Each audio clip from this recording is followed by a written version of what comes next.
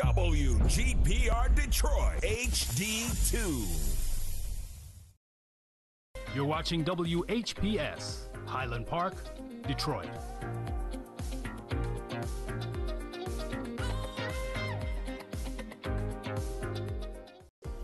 The views and opinions expressed on the following show are not necessarily the views and opinions of WHPS, its affiliates, management, or sponsors.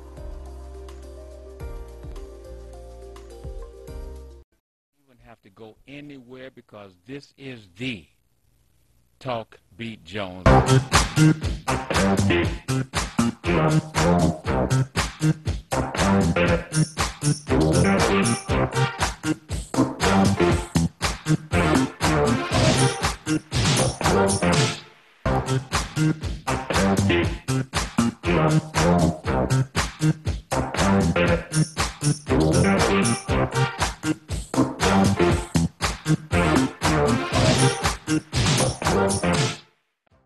Welcome to the Billy E. Jones Talk Beat Jones show. I hope everyone is well today, and I am Michelle Broughton here with you, family. Hope today is a wonderful, wonderful day. We have a beautiful show ready for you to share with you, and I just hope everyone is well. Again, we are here. Today is a wonderful day. It's a rainy day. It's a rainy day, but it's a wonderful day. So what we would like to share with you, I just have a little caveat. Once again, we have lost a giant. We have lost another living library. And I am speaking of the Honorable Adam Shakur. He made his transition on Monday. Also, he was somebody near and dear to me as well. The whole entire city, the older people, the young people might not know so much unless they are doing their research. He was a lawyer for the Honorable Coleman Young, Alexander Coleman Young. He was the mayor assistant. Deputy mayor, that's what it is. He's a deputy mayor. And he came around to the Detroit public schools, mentoring children, helping children, telling them why not to get into trouble. And he was just a giant, and he loved his people. And he made history, and he made it better, tried to make it better for those that came behind him. So we are going to see probably his last interview before he went on to the next phase. And so we want to share that with you. And again, family, we are still trying to make sure that you pay attention, you take care of your business, because we want to make sure that you stay in your homes. So far as the city of Detroit is concerned, we are still doing clinics for everyone that needs it.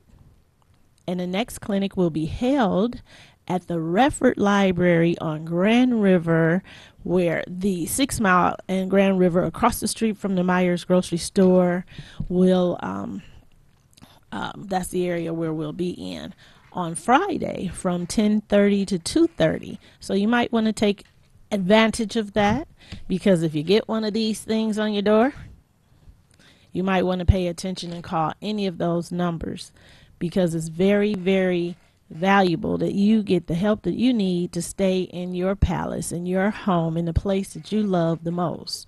Also, I did find out for renters, they have the best opportunity, because if the homeowner doesn't want to pay the taxes on the house and he loses it to foreclosure, you're sitting in the best spot. You can apply to have that home and go through the process. And if you love that home, you love that neighborhood, you want to stay there, now you become the home owner. And so this is what we are trying to accomplish, as far as making it better, making it greater for Detroiters, for the original Detroiters to stay in their homes, to stay in their neighborhoods, and become the best that they could possibly be. So now we are going to, in a few minutes, share with you a video of the Honorable Adam Shakur. The WHPR, WHPS special. Have some wonderful, great guests tonight. And let me just bring on my guests. Let me take the glasses off. I am Billy E. Jones, and make sure that you tell your friends right now to tune in to WHPR, WHPS. Around the world, the Roku box, and all of the live spearing devices that's going to show you everything all around the world. But I want to go directly to my guests, if I can do that, please. I am so fortunate to be here today with some great, great, great individuals, people that we want to shine and give them the spotlight. Judge Shakur. Yes, sir. The living legend. How are you today? I'm just blessed and feeling very good. And we also have the Attorney General from Minnesota, Mr. Keith Ellison. That's me. Mr. Ellison, we'll come up to the microphone there. Sure. Thank you. And Thanks for having us. yes, and I know that you are special, but the living legend here today is Judge Shakur. Absolutely. Before we get started, Attorney General Ellison, would you give us some thoughts about your feelings about the judge? Well, first of all, I was born and raised in the city of Detroit. I'm very proud of that. I was born to a family that cared a lot about justice, cared a lot about fairness. So I was naturally inclined to be grateful to anybody who stuck their neck out for the benefit of the community. And certainly Judge Shakur did that. I'm from a multi-religious faith community family. Yes. My mom was a devoted member of Jesu Catholic Church. My brother's a Baptist minister, and I converted to Islam, reverted to Islam when I was 19 years old, and I just turned 58 a few days ago. Okay. So I've been a Muslim for a long time. Did you say you reverted at Yeah. 19? So you had been a Muslim, moved away from it, and No. got back in? No, well, you know, we in Islam, we believe that our nature is obedience to God. Got it. And so that's all I really mean. Yes. I went to that. Yes. You know, and so no, I grew up in a Catholic household, and but my family and I, we love each other. We get along great. And the biggest repercussion of me becoming a Muslim is that my brother said, does that mean I get his portion of ham now? So I'm like, yeah, you can have it all, bro. My mom said, well, we're gonna put turkey in the greens now. So that was it. But Adam Shakur, you know, was one of the people who inspired me to investigate Islam and learn about it and become a Muslim. Where right down the street, Davison, at the Muslim Center, and Davison and Rosa Parks Boulevard is where I got active as a Muslim and became a Muslim at that place. And everybody there was tremendously grateful and admired Judge Shakur for his work and his commitment, his fearlessness. And so it's very natural for me and quite an honor for me to be able to come from Minnesota to Detroit, my hometown, to join with people who appreciate him in celebrating his 74th birthday. His 74th birthday. Yeah, and it's a blessing to have a 74th birthday, and as somebody who's done so much with those 74 years. Yes. Judge Shakur has not wasted his 74 years. He has made the maximum and really is an example of a life well lived. So that's what I'm doing here. Some folks may know I was the first Muslim in Congress, Yes. but he was the first Muslim judge in the United States. In the United States. And so before Keith Ellison ever put his hand on the Quran to be sworn into Congress, which I did do, it was Thomas Jefferson's Quran, by the way. Okay. Why Thomas Jefferson? Well, because I had a lot of haters, brother, and who were saying that, you know, it's not okay to be a Muslim, and that all y'all are terrorists and all this stuff. And so I said, well, wait a minute. If Thomas Jefferson had a Quran, which he used in helping him, inform him in writing the Declaration of Independence and everything else, then, you know, that's sort of like, that's all-American Quran as far as I'm concerned. Okay. And it kind of stopped a lot of the detractors, because they were trying to other me, and they've been trying to other us. Is that right, Judge? That's correct, And trying yes. to push us out of the American mainstream, whereas Islam's been in the United States forever. About a third of the people who were kidnapped in Africa and dragged here had Islam as their religion. Which was going to be the question that I guess I could ask both of you. Being in the Muslim faith, how has that impacted your political reach? Well, if I may, let me also say, like my brother Keith Ellison, I am a product of a family. My mother, so it's kind of ecumenical. My mother was a member of the United Methodist Church. Okay. My father was the son of a Baptist minister and the grandson of a Baptist minister, and he was a Baptist. So I had a great chance to be brought up in a God-fearing and loving home. Mm-hmm. In fact, every Sunday we said a Bible verse before we had our meal. And of course, for many of my younger years, my famous quote was, "Jesus wept." Jesus My mother wept. said, "You got to learn some more Bible verses." And of course, I had the exposure to the Roman Catholic faith in my education, and went to a school that no longer exists in Detroit, but historically was in the Black Bottom, St. Joe's, which was an all-boys Christian Catholic school, and they had a motto saying, "Builders of boys and makers of men." Yes. And they did a great job. They were the founding entity for De La Salle and Brother Rice, and they. I'll tell you an example. When I was a freshman, the principal called me in, and he then said, "Adam, I want you to go to the bank." And the brothers had just gotten their tuition payments, and he stuffed in my side about $2,500. The neighborhood That's big money. was very much in a change atmosphere, and the bank was right over by Verner and Russell Street, off of as Verner ran into Gratiot, and he said, "Put this in, don't talk to anybody."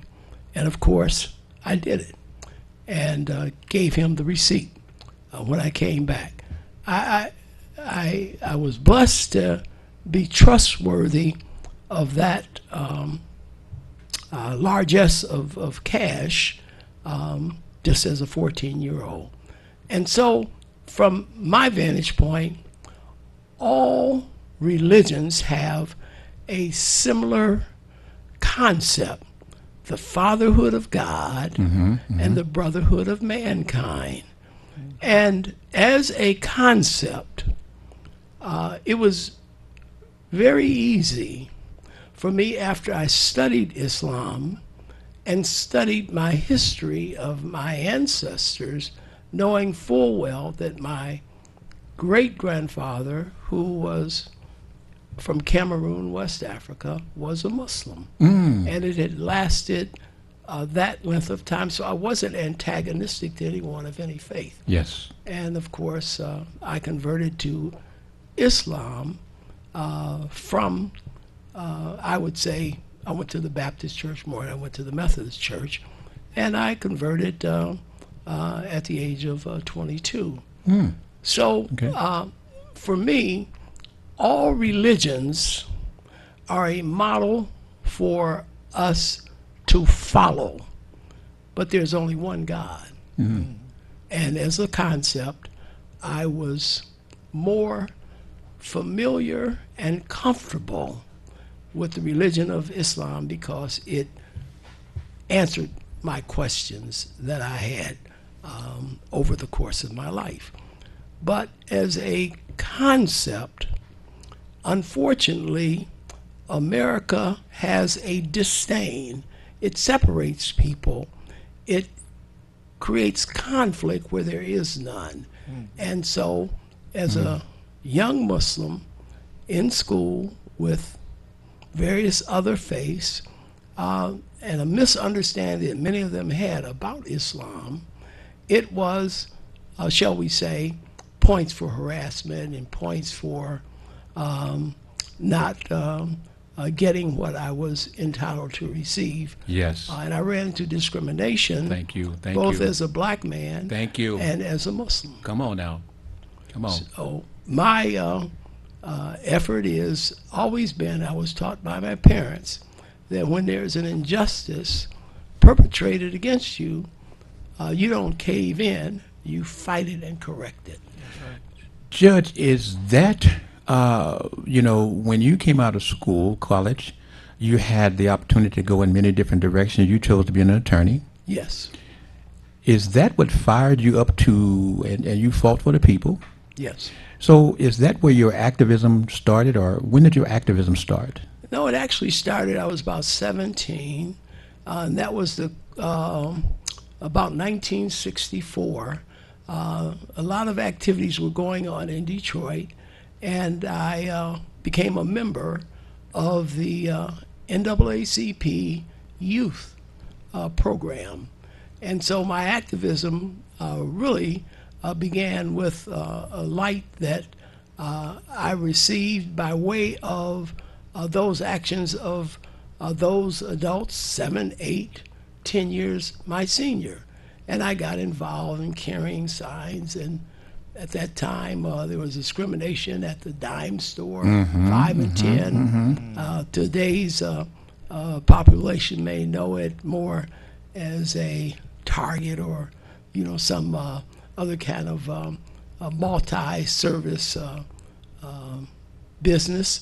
But I became active at 17, and as I went to college, I became active with the anti-Vietnam War movement.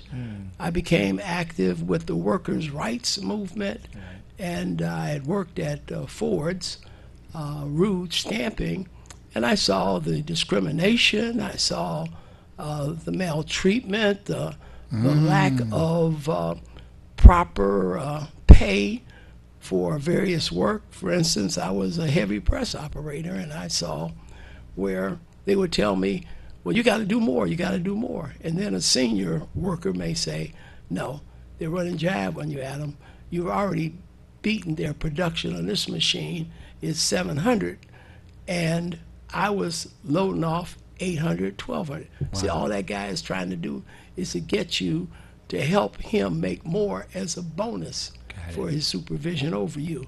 And so as a matter of growth, I attribute my activism to those persons, the UAW, Local 600, and another organization that I became a part of, the Dodge Revolutionary Union Movement. General Baker was a mentor of mine, a fellow named John Watson, Luke Tripp, and Kenny Cockrell Sr.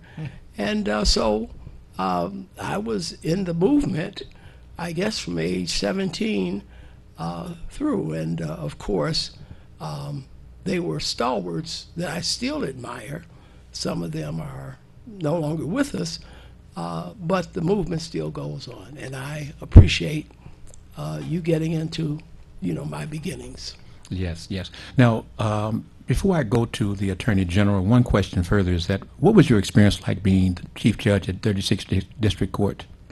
It was interesting experience, and I had this 36th District Court is the largest district court of its kind in America that was housed under one roof. Wow. We annually processed about 500,000 cases. And that goes from everything from traffic tickets to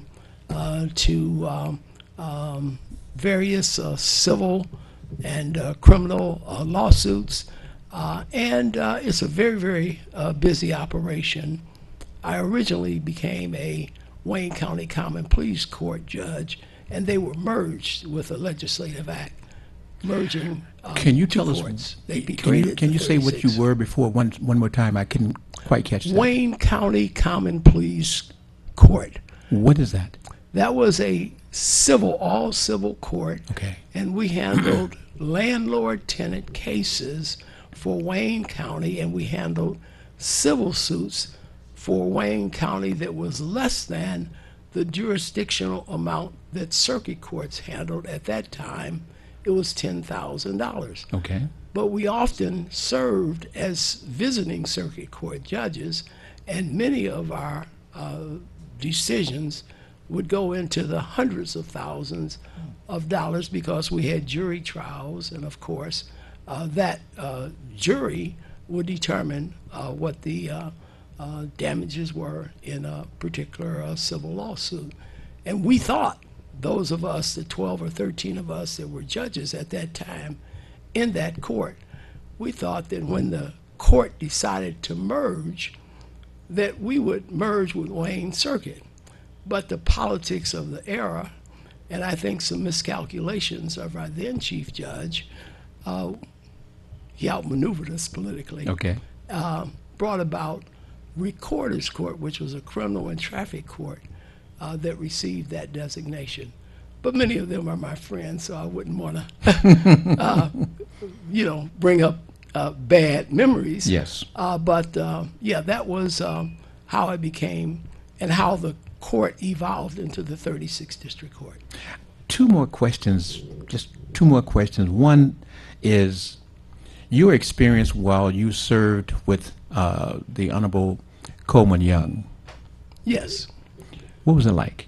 It was a beautiful experience. I had met Coleman Young in my struggles in union activism, and he and I always got along together. He was a native of Alabama, as was my father, and many of the times that I was involved in various activist movements, stop robberies, enjoy safe streets, stress. Yes. Stress, And, yes. We were opposed to that and marched in that.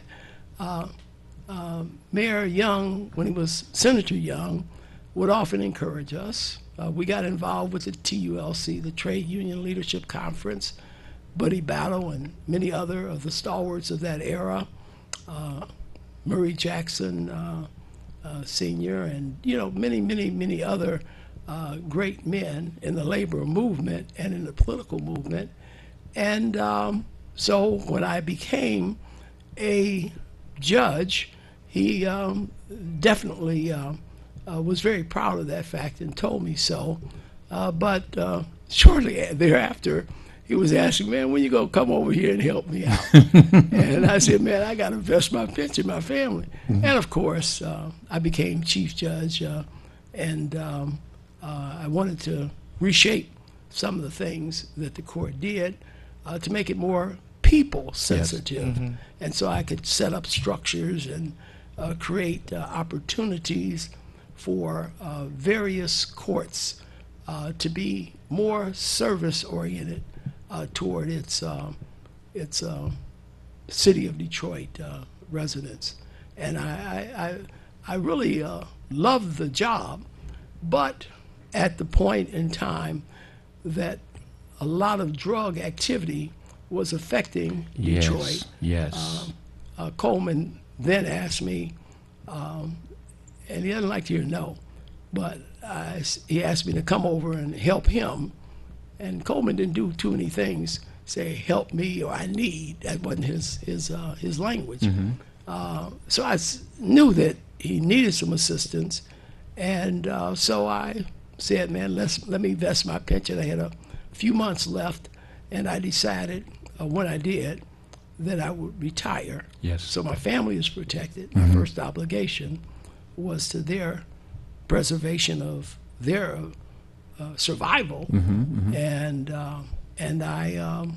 I took him up on his offer, and he appointed me a position that had been vacant for about 10 years as his deputy mayor and chief administrative officer, and handed over the reins of basically drug enforcement and drug development into other capacities to help these young men who found themselves victims of crack and other drugs impacting their lives and their families' lives. Yes, Judge.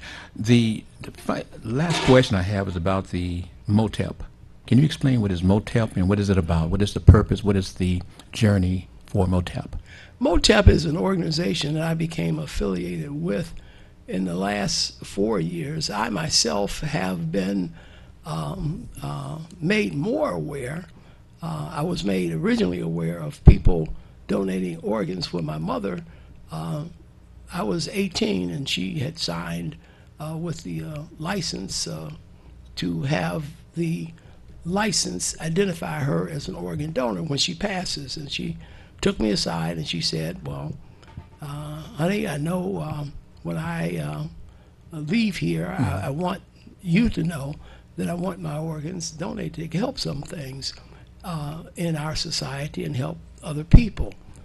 My mother was a science teacher of note at Durfee Middle School, junior high.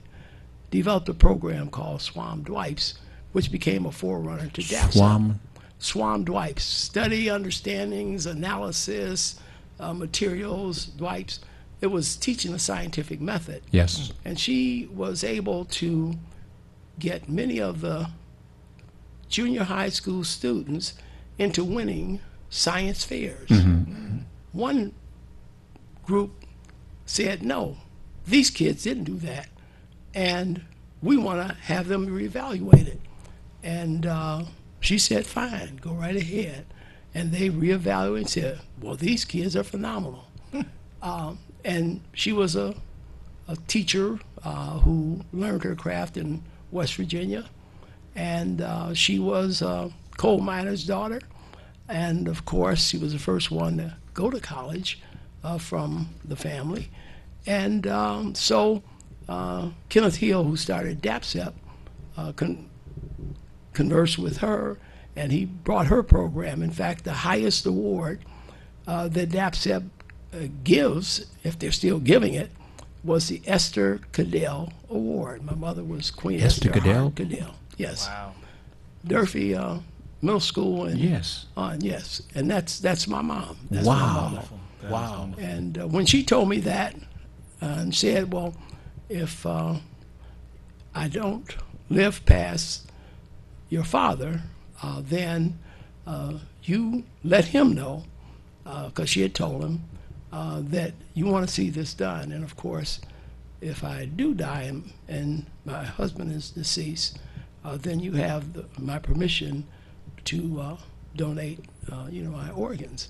And so minorities are often the beneficiaries of larger populations, gifts of such things as heart and liver and eye, cornea and kidneys, etc.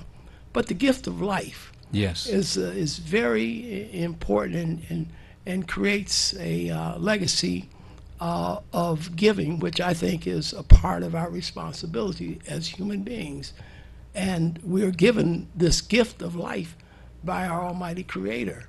However, we refer to him, her, and because he is not containable in how we define people, but it is that we are given this earth, we're giving all the foods, all the weather change, everything that we need to survive. Yes. And yet, when that body, which is going to get a new body when Yes. it goes to its rewards, has gifts to give to others.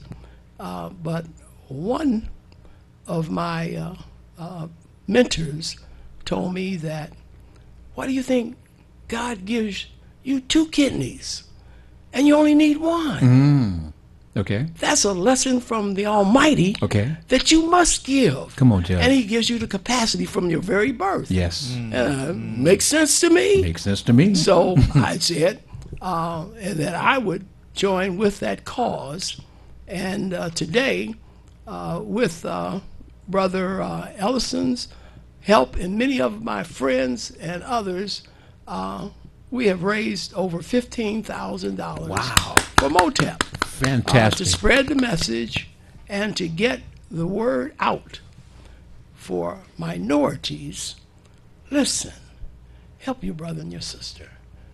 If you come to that time, why allow it to be lost to the earth when it could be gifts to the living? Yes, yes. And so I'm a big believer, and what I believe in, I work towards.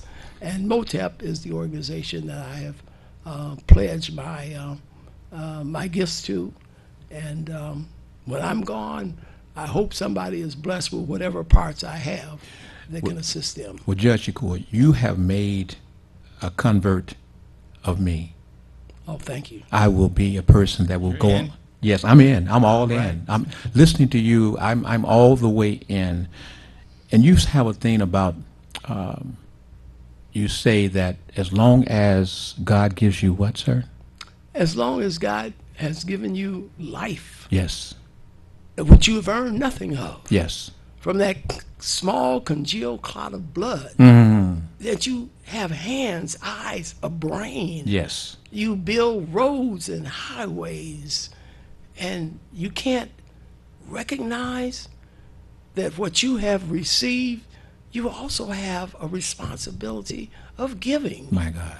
And that is my sense and my direction, and what I believe in, I practice and I promote. And I've been blessed to have a pretty decent life, and so I have given and will continue to give, and hopefully when my time comes, whatever my body parts will allow, I give those to others. You've taken my fear away. Seriously, you've taken my fear away, and I'm sure that there are many other black folks who had fear about volunteering to be a transplant person, Yes. to have their organs donated, with the thought that, well, maybe they may take me out here sooner so they can take my organ. I believe you. I believe you, and I'm sure that the folks out there are listening to you and have the greater understanding that this is what we should do. We should step up and help our fellow brothers and sisters and people, period, Yes, sir. with our organs. Thank you very much. We appreciate that you're doing all that you've done and all that you still continue to do. Still a practicing attorney. Thank you so much. Yes, I still have to help.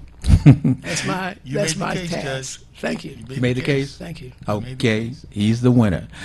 Attorney Keith Ellison, sir, you have a tremendous person that you've looked up to, I'm sure. Absolutely. I've sat here and watched you listen to him, and it's like watching someone that's just being, oh, he's so all of that, and I just love him. That was you. And I appreciate that, sir. That's love, and that's respect. If you notice, Judge Shakur mentions his mentors all the time. Yes, sir. It's a good idea. If you want to be successful, watch somebody who's been successful, right? Yes, sir. So Judge Shakur has people he looked to sort of guide his direction. And I'm smart enough to know that if I'm trying to be successful in this life, not just as a lawyer, not just as a citizen, but as a person. Yes. You know? Yes. I mean, we're here. Judge Shakur is telling us how to live a good life at the end of life, when you may not have anything earthly to give to anybody else other than your cornea, other than your marrow, other than your lungs, but you're going to give that because that's the kind of person he is. He gives. And, he just keeps on teaching us, and we ought to be smart enough to keep on listening. I noticed, Attorney General, that in your serving the people, that as a Muslim, I want to ask you, how did that affect your career moving forward? Well, I candidly, it hurt sometimes, and it helped others. Okay. It helped me a lot because my faith helped me endure tough times. It helped me let fear drip away. Okay. Because when people are coming at you, sometimes you get nervous. You start thinking about, oh my God, what is this person going to do to me? What is that person going to do to me? But when you think there's no God but God, then you think, I can't bow down to anyone or anything. Not my ambition, not my, you just got to say. But you're the first. You're the first Attorney General in Minnesota black. Well, I've been the first more than once, but you know what I've learned about What is being that? the first? It's better to be the best than to be the first. Come on now. Right? Come on. Jackie Robinson, he wasn't just the first black player in the Major League Baseball. He was Rookie of the Year. Okay. Saying he's the best. Right. And Adam Shakur wasn't just the first Muslim judge in America. He's an excellent judge. He exceeded in terms of the quality of his service. And so my goal is not to be the first of anything. I've never gone into anything thinking, oh, I want to be the first. I go into it to serve, never without any thought to whether I'm first or not, right? Yes. So when I went to Congress, there had never been no Muslims in Congress before. Yes. And, if you look at the wall of all the AGs in Minnesota, there's no black ones up there except for me now. But don't go into something to go be first because that means it's about you. Go into it to serve. And maybe you're first or maybe you're not first. But maybe you'll be the best at serving the community. Whether or not you're a broadcaster like yourself or a judge like Judge Shakur, just put all you have in there and let the rest take care of itself.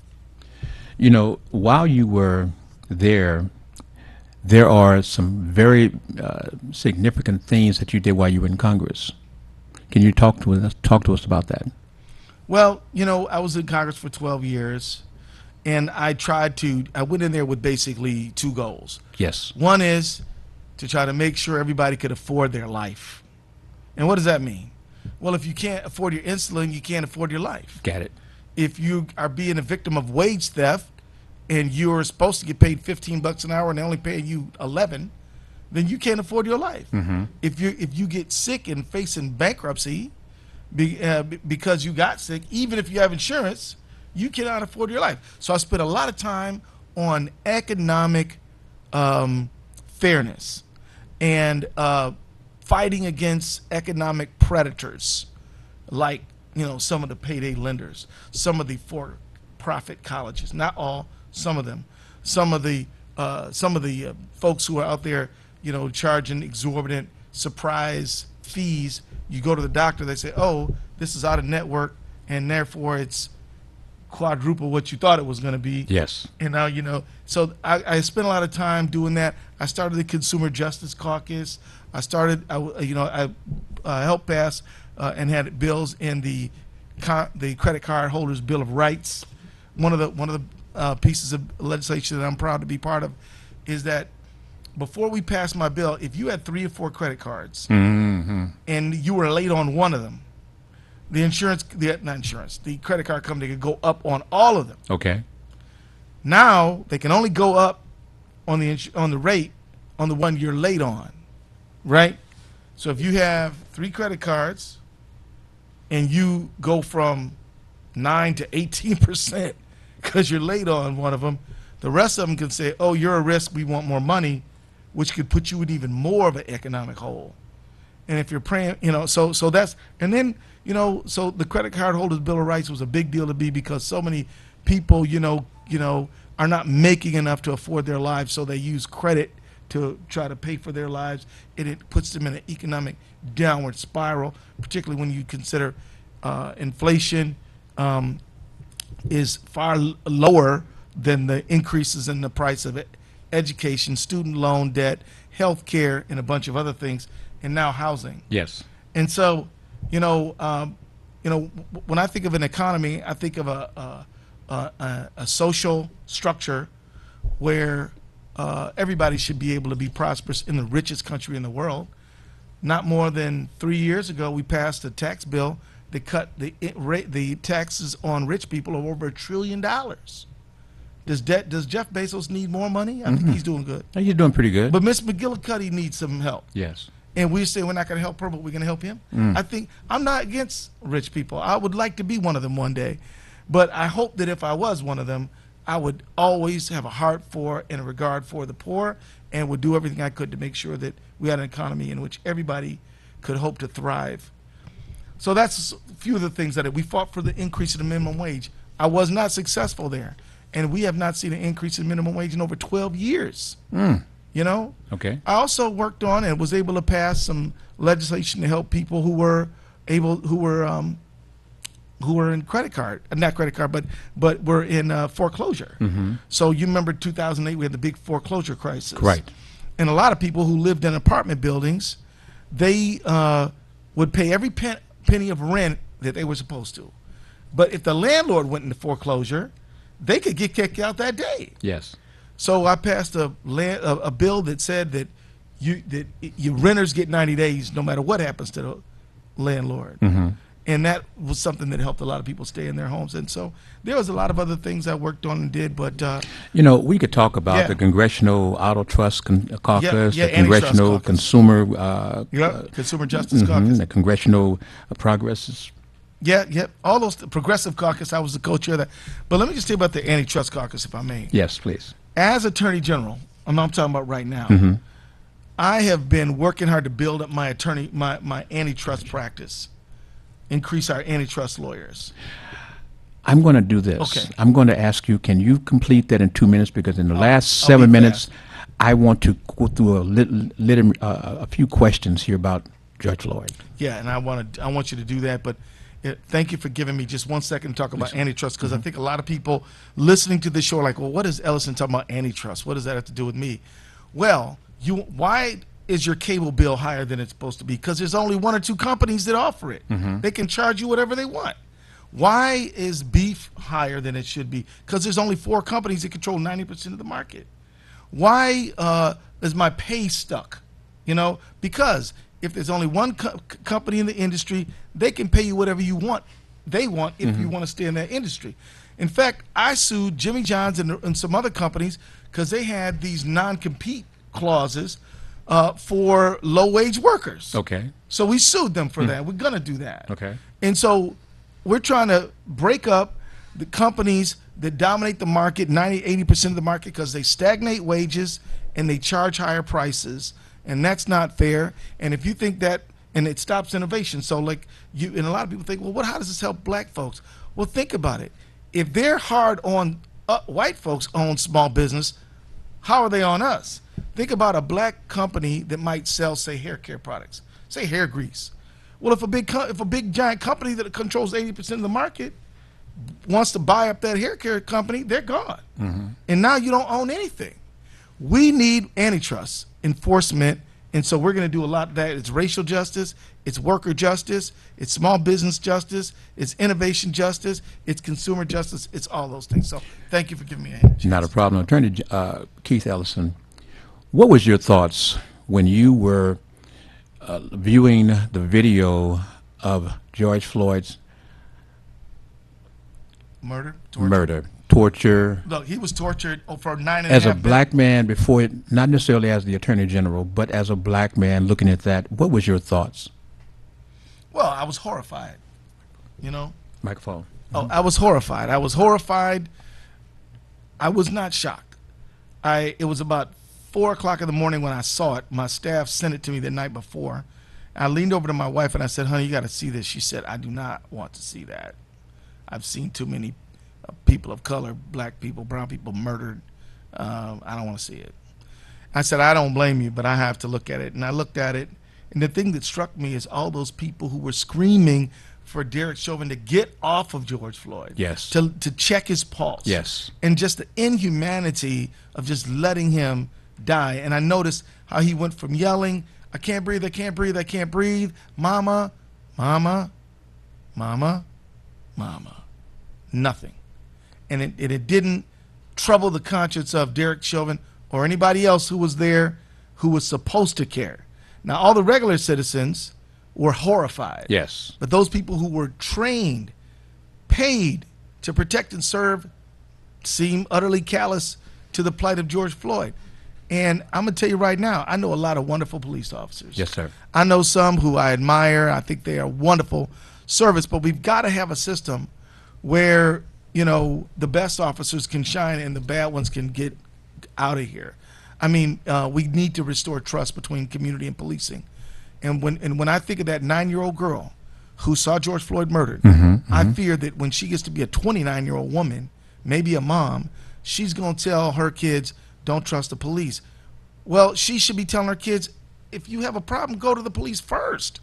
But Derek Chauvin destroyed that trust. And that's not fair to every other person who wears a badge.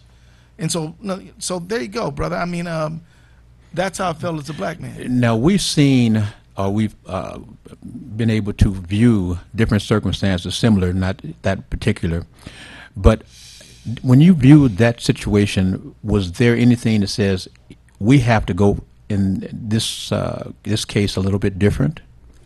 Well, yeah. So I didn't get the case right off. Every case in Minnesota, the original jurisdiction for a criminal act is under if it's a felony level case, is the county attorney. And only when the community lost confidence in the county attorney did the county attorney call me and say, look, man, this is not about me no more. Our city's burning. Will you help? I said, of course I'll help. Yes. How am I going to say no? And the governor said, we need you in there. So I'm like, I'm in. Yes. So when the coach says you're in, that's then right. you jump off the bench, you ready to play. And you play. So we did. But I knew that given that they had video in Rodney King, and that went the wrong way. Yes. They had video in Walter Scott, who was killed in South Carolina, shot down. That went the wrong way. They had video in Laquan McDonald, and it took them 4 years in Chicago to charge anybody with that one. I knew that we were in a difficult. I knew that people thought it was easy because of the video. I knew it was extremely difficult. So we understood we had to have a solid medical case. We understood we had to have. It was great that Chief Madera Arredondo, black police chief, said, "This is not us. We do not condone this. It is wrong, and I will condemn it from the witness stand." I thought that was a very critical part of the case. And then there were some lawyers who actually were not ordinary attorney general staff, who I reached out to them and said, I need you to help out on this case.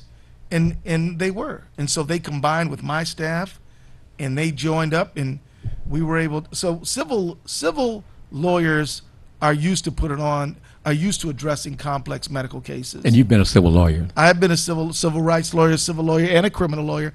And so I knew that in a case like this, we needed to have a pulmonologist, we needed to have a cardiologist, we need to have a ER expert, and I knew who to get to help me put that together. So we did that, and thank God the outcome was that of guilty. But I didn't know the guy was going to be found guilty until the judge read the verdict for him. Up to that moment, I thought, well, this could go either way. Listen, we got about 30 seconds, Judge. Yes, sir. Would you like to say something real quickly? We have about 30 seconds for you and about 30 seconds for you, if that's okay. Well, I'd like to thank you for such a outstanding, in-depth presentation by questioning us, and I appreciate it immensely.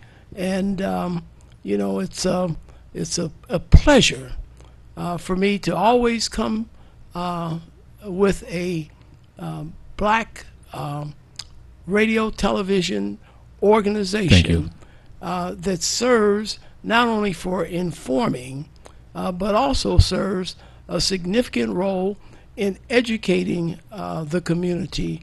And I just want to applaud you and the other owners of this Star R.J. Watkins, Mr. Henry Tyler, yes. Yes, sir, for and keep on doing this great work that you do to educate us as a people. That's Mr. R.J. Watkins, Mr. Henry Tyler, sir. Mr. Attorney Yeah, General. brother, keep getting the word out.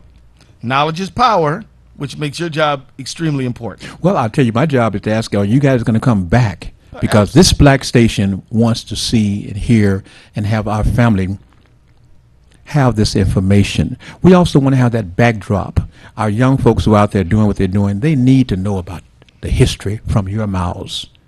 This is a presentation from the TV33, WHPR, WHPS. Mr. R.J. Watkins, Mr. Henry Tyler. I am Billy Jones, and believe me, we love you, we appreciate you. Stay tuned. We have great, great programming. And to the Attorney General, Keith Ellison. Thank you. And, of course, to the living legend, Judge Shakur. Thank you very much for coming to WHPR, WHPS. Appreciate you. Thank you. Family, love you. Bye. Miss Michelle Broughton. This is the Talk Beat Jones. And Miss Michelle Broughton, would you pick it up from there, please? As I was sharing with the family earlier at the top, we have lost a giant and a historian, a father, somebody that cared about you and everybody in the city of Detroit. And I'm talking about the Honorable Adam Shakur. So I hope you enjoyed the information that we shared with you, because it was really valuable. It was valuable to us. And it was such a refreshing reminder of everything that we have to go through to be successful. And he gave you his life history. So he started, but he ended up at the top. And again, I'd like to also share that City Council was forward-going, forward-thinking, and we now also have a resolution in his name to honor him and his legacy. So, young people, I would advise you to do your research, do your fact-checking, because you have people that have championed to get you where you need to be, where you should be going, where you should be going. Where you should be going, Miss Michelle Broughton. And I also want to thank the Minnesota Attorney General, Mr. Keith Ellison, who is also the Muslim. And he is mentored by the Honorable, who is that again? Adam Shakur. And family, we have so much pride. And again, we talk about the situation with George Floyd. And you watch the man himself, the Minnesota Attorney General, Mr. Keith Ellison. He is responsible for putting George Chauvin, whatever the guy's name is, behind bars. Michelle Broughton, let people know what we feel about our Muslim brothers from Detroit. Well, we love them. They also challenge or teach the youth, or the ones that are on the street, the lost little lambs, how to come back in the fold and learn to, first of all, love yourself, love your family, and be a part of the community, because you are scholars, you are smart, you are innovators, you are the next one to take us to the next plateau. If you're smart enough to hang out in the streets and do what you do, you know what you do. You are smarter, should be smarter, to become the next, whatever that is.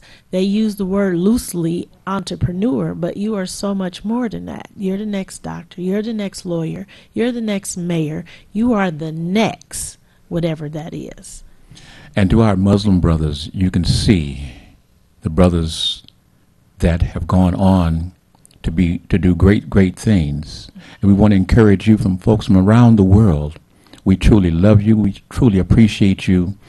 And remember, this particular interview is so valuable because, of course, we want to let everyone know that the Honorable Adam Shakur made his transition a few days ago. And we have the interview that has never been shown, that we want to make sure the world was able to see not only the Honorable Adam Shakur, but also his student, the Attorney General of Minnesota, Mr. Keith Ellison. Back to you, Ms. Michelle Broughton. Okay, so just remember, we have giants, and if they're still living, if you are able, you need to sit at their feet, learn as much as you can, so that we can take that forward and do better. So again, I would like to remind my brothers and sisters who live in Detroit, who own homes that might need some help. The Honorable Councilwoman at Large, Mary Water, is here to service and to help you. She has her team out knocking doors to make sure that the homeowners are aware that this is going on, so that you can come to the clinics and get the help that you need. And so what about this knocking on doors, walking, etc.? This is what's going on right now, Miss Michelle Broughton? Yes, every day. So we're out there. I'm out there. You're out there. I know it. Knocking on doors. And if you answer, some of our homeowners are unaware or maybe forgotten that they were served and they were given a notice that their home is in foreclosures because of back taxes. So your treasurer, Wayne County Treasurer Eric Sabree, is allowing you, he extended the date until the end of this month, which is his date is March 30th, to get some help. Fill out an application. It looks like this. They can't see it. Okay. Well, you're going to fill out the application so that you can save your home. You can stay in the home because that is your pot of gold. That is your wealth, and you want to stay in the home. So your councilwoman is here to help you to make sure that you're aware of that issue. All right, and family, we want to remind you that the Talk Beat Jones, we're on the air every Wednesday from 10 to 11. And also we want to remind you that Fake Friends, that's right, Fake Friends is on the air from 6 to 8 o'clock evening time on Wednesday evenings. That stars the star maker himself, Mr. R.J. Watkins, and his star that he has just blown her up, LaWanda. The people that you see on that Lemon Burn commercial, they're not fake. They're real. So you need to get that Lemon Burn. But again, if you want to know who R.J. Watkins is, he is the owner. He is the mindset of WHPR, WHPS, along with his side hip, Mr. Henry Tyler. I am Billy E. Jones, and again, tune in on a Wednesday from 10 to 11 to see whom? You're going to see Michelle Broten. And I'm Billy E. Jones. So continue to watch the great program, which is WHPR, WHPS, coming out of Detroit, Highland Park. See you very, very soon. Watch us and share this video. Bye now. You wouldn't have to go anywhere because this is the Talk Beat Jones.